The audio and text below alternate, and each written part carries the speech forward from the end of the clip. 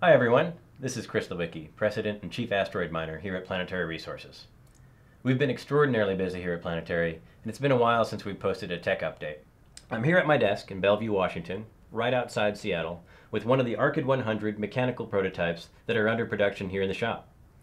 The Arkyd 100 is our space telescope and technology demonstrator for our prospecting missions. Now, one of the earliest decisions we made was to design and build as much as possible in-house, right here at Planetary.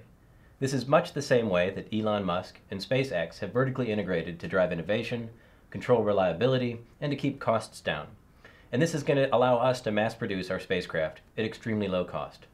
The first thing I'd like you to notice about the Arkyd 100 is that it's daringly small. This cuts the cost of deep space missions below anything we've become accustomed to.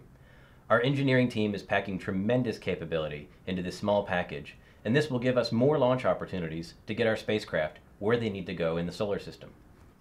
So as I lift the prototype, you can see the density of everything that we've packed into these 11 kilograms. From our deployable solar arrays, to the integrated avionics bay on the bottom, and our instrument and sensor package at the back of the comparatively large optical assembly that really dominates the volume of the spacecraft.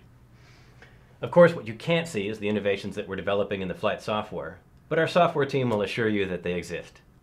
Without divulging our intellectual property, I can tell you that we're working to make this the most advanced spacecraft per kilogram that exists today. We're drawing on our experience from traditional and private space exploration and combining it with exponential technology developments of the past few years and those to come in the next few years. With all of this, we're raising the bar on spacecraft design above anything that's been done before. All right, let's go on a quick tour of PRI headquarters and head over to the clean room.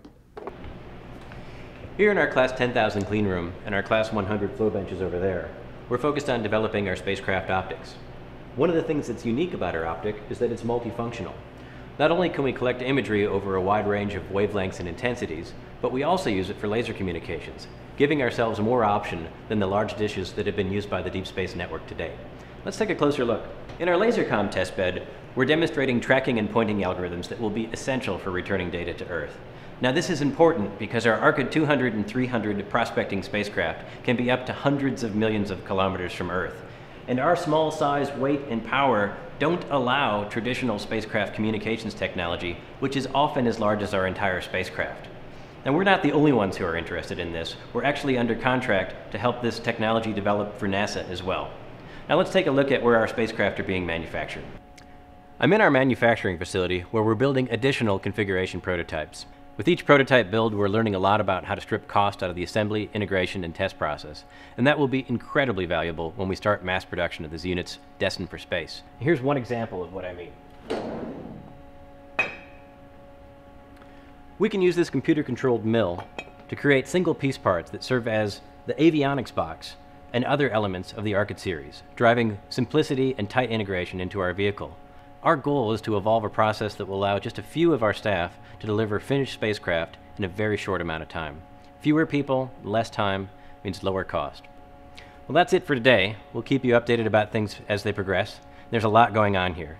Thank you again for all your support, and it's good to know you're excited as we are about this critical series of missions and what they mean for creating abundance in space and here on Earth.